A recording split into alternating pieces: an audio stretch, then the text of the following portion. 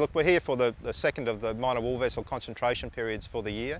We're off Dundee Beach for the final day of this concentration period this year. We've got an amphibious extraction occurring today.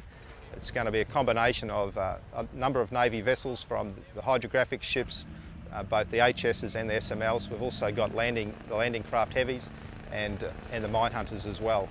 The LCH is a ship that's been around approaching 40 years now. The Balik Papan out there celebrate her 37th birthday this week, and they've got a couple more years left in them yet.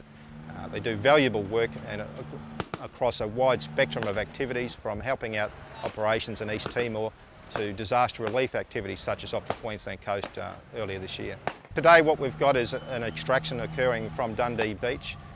It's a key component to making sure we've got the interoperability between both all the Navy vessels but also with our Army brethren just right, so that when the time occurs that we are ready and able to do these jobs safely and effectively.